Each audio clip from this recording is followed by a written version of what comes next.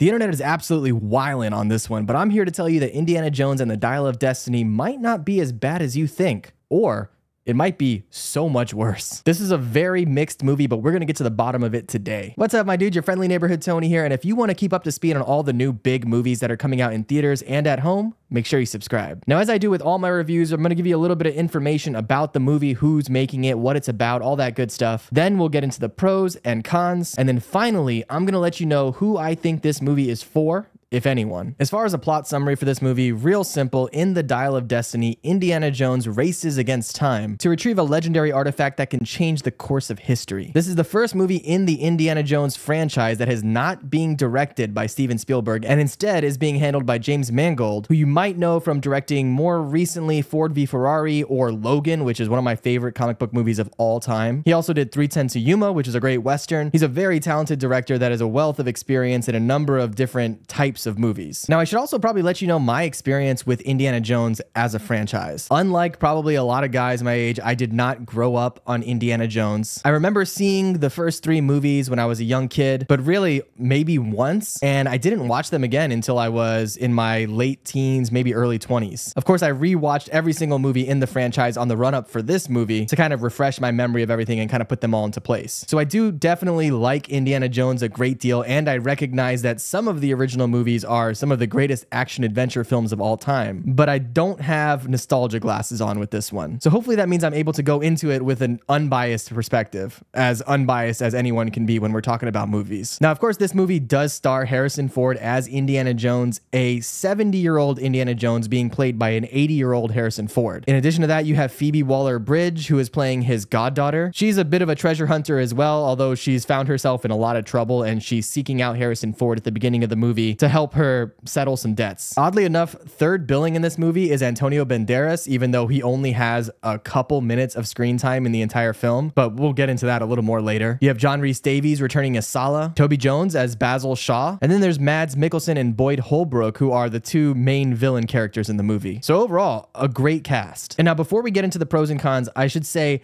this is a movie that I can talk about for hours and still not cover everything I need to say about it. So I'm going to try to limit my talking points in this review because I don't want to go on for an hour. You don't want to be here for that long. So let's hit some of my main pros and cons. For one, Harrison Ford. Harrison Ford will never not be great as Indiana Jones. And you can really tell that this is one of the franchises that he has that he still really, truly, deeply cares about. And as such, he really devotes himself to this character and comes across as really authentic. You know, he's always had and he still has that charm and suaveness with a bit of goofiness mixed in, but in the coolest way possible. And in this movie in particular, we see a lot more vulnerability from him as he's getting on in years. There are scenes where he absolutely makes you feel for him. He tugs at your heartstrings, which is a big positive as regards his acting. But I think maybe not so much when we get into how it works with the story. But again, we'll get into that when we get to the negatives. Another big positive that I think everybody is talking about is the opening sequence to this film. You've seen a bit of it in the trailers. It takes place in the 1940s during the Nazi occupation in Germany. And it's Indiana Jones, I think probably in his 40s, going on another adventure trying to capture an artifact. And they use this de-aging technology to take Harrison Ford's face from being an 80-year-old face to what he looked like when he was in his 30s and 40s.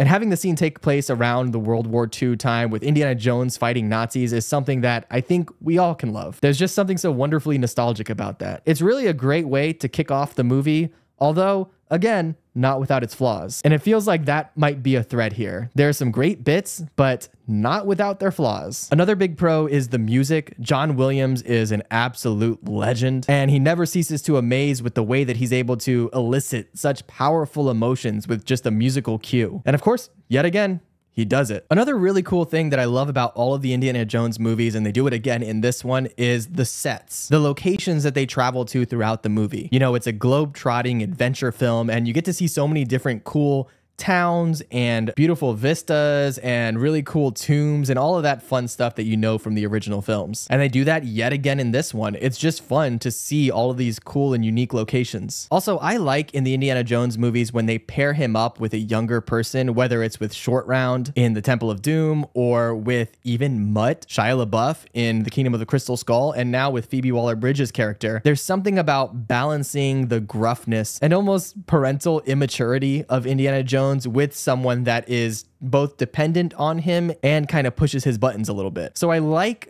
that overall. But again, not without its faults. So yes, it's great to see Harrison Ford again. The production, the music, all of that is great in the movie. But let's get into some of the cons, and unfortunately I do have quite a few. But before we get into that, this video is brought to you by you. That's right, thank you for being a sponsor of the channel. Now you may be asking yourself, how in the world am I sponsoring this channel? Well, just by watching. If you're watching the video, I appreciate it. If you want to take it a step further though, consider subscribing or at least click the little like button below the video. That helps out as well. Another thing you can do is use my Amazon affiliate link in the description box below. Real simple, if you plan on buying anything on Amazon today, if you click on that link, it doesn't cost you anything extra and it just gives me a little kickback. Lastly, if you want to be extra awesome and most impressive, consider joining as a channel member. For just a couple bucks a month, you get extra access to me directly. Again, I'll link to that in the description box below, so jump down there and check it out. But even without all that, I appreciate you taking the time to watch the video. All right, let's get back to it. So as I mentioned, it was really cool to see Harrison Ford kind of stretching his acting muscles a little bit with these deeply emotional scenes where you feel bad for him. But I don't think I want that in an Indiana Jones movie, at least not in the way they do it here. The whole allure of Indiana Jones is this wild fantasy and escapism. He strikes a chord with people because he's fun and exciting and cool, even though he's kind of a nerd. He's often way over his head in situations, but somehow through luck and skill, he finds his way out of it. And in this movie, for a lot of it, he's just this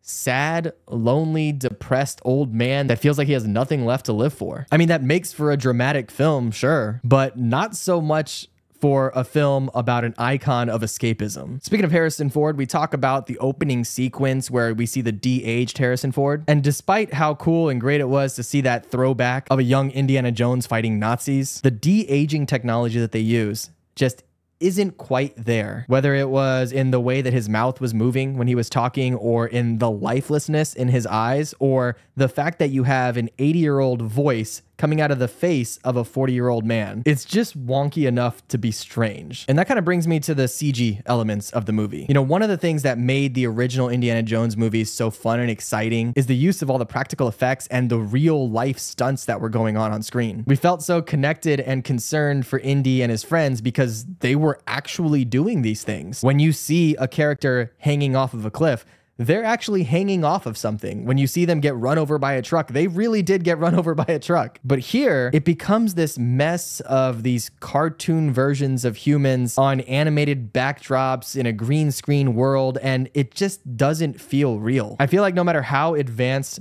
technology becomes and no matter how advanced the CG elements become, there's always going to be something that we as humans can just notice. And that happens in this movie a ton. You know, we have movies like the John Wick franchise or Extraction 1 and 2, where you have real stunt performers doing real stunts, real fight scenes, real explosions, and they're just so much more visceral and authentic. And that is the soul of the Indiana Jones franchise. That is the core, the root of where it all came from. I just wish they would get back to that. Okay, moving on from Harrison Ford and moving on from the CG, let's talk about the elephant in the room, Phoebe Waller-Bridge's character. Now, even though I'm gonna end up putting her character in the cons, I do like Phoebe Waller-Bridge a lot. I think she, as an actress, is really fun and charming, and she can really carry a movie or a TV show on her own. So I think she's got a lot of talent there. Honestly, I could even see her in some kind of Indiana Jones spin-off series or movie. But unfortunately, in this movie, they just didn't write her character very well. And she has a ton of potential too. There's a lot of room there for a really interesting character arc, but they just make her so unlikable from the very beginning. And no, it's not just because she's a female, okay guys? Relax with that nonsense. It's just that her character legitimately is kind of evil, and they play it off like she's supposed to be fun. I can definitely see that they were kind of trying to make her character seem like Indiana Jones earlier on in the franchise, you know, a bit of a scoundrel. But even the OG Indiana Jones back in the day, he was still a moral character, and she really isn't, at least not towards the first half of the film, which is when you're introduced to her and where you kind of develop your feelings about the character. There are moments where she gets innocent people killed and doesn't care at all. She actively takes advantage of an aging and depressed Indiana Jones, which is a character that we're made to feel for. And again, with writing the character, that just feels like a fundamental mistake. How can you expect us to like someone when all you do for the first half of the movie is express how terrible she is? And again, this is something that is easy to fix. But at this point, I don't know if they can. Another character I want to touch on real briefly is Antonio Banderas. And as I mentioned before, he has like third billing in this movie, but has maybe a total of 5 minutes of screen time, and that's it. I don't know what that was all about, but I feel like they totally wasted him. I mean, you have Indiana Jones and Zorro on screen together, and you just throw him away like he's a glorified extra. That is wild to me. I can't wrap my head around that. Aside from all my issues with the characters, though, I also have a fundamental issue with the MacGuffin of this movie and the way it works. You know, as I'm sure you know, the movie revolves around the concept of time travel, right? That's the whole thing that's going on here. And without explaining or spoiling exactly how it all works, I can tell you that it doesn't work. The way that they explain the time travel in this movie literally cannot work. And I'm not saying that as a scientist, right? I don't know crap about science, especially when it comes to like multi-dimensions and time travel and all that stuff. But just fundamentally, when they tell you how it happens, it just doesn't work. It's impossible. And if I can figure that out, anybody could figure that out. But you know, at the end of the day, I'm left with the question of, did we need this movie? And now, of course, I know we don't need any film, right? No film is necessary. But when I think about Indiana Jones's arc as a character, and I know a lot of people hate Kingdom of the Crystal Skull, and my thoughts on that I'll save for another video, but the way that movie ends, you have Indiana Jones going off and getting married, he has his son there, he finally gets a happy ending, and then here we are all these years later,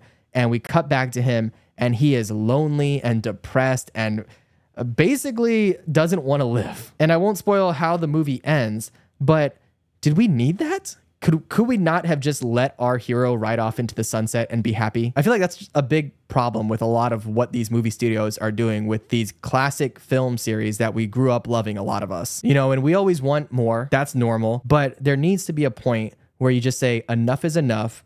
The character had a happy ending. We're done with it and we're moving on. And I feel like maybe they should have done that before they made this movie. Now, of course, that's not to say it's a total waste. I did still enjoy myself watching it. There's still a lot that you can get out of it. But at the end of the day, I just think this is a movie that we didn't need, that they didn't need to make, and that a lot of people are not going to want. So, who is this movie for, if anyone? I think if you're an absolute diehard Indiana Jones fan, of course you have to see it. This is most likely going to be Harrison Ford's last hurrah as the character, and you gotta watch it. I think if you're not already a big fan, this isn't going to be the movie that brings you into the franchise at all. I would definitely recommend going back and watching the original trilogy though. But for this one, maybe pass. For me, I'll have to watch it a couple more times to really get my thoughts in it. You know, there's a lot happening in this movie, and as I mentioned before, I could talk about it for hours and still not hit everything. But as I sit with it now, it is right there with Kingdom of the Crystal Skull as my least favorite Indiana Jones movie. But of course, these are just my thoughts, my opinions. Let me know what you think in the comments below. Of course, keep it respectful. If you guys want, I'll also do a ranking of all of the Indiana Jones movies, so let me know that in the comments. Otherwise, if you want to keep up to speed on all the new movies coming out in theaters and at home,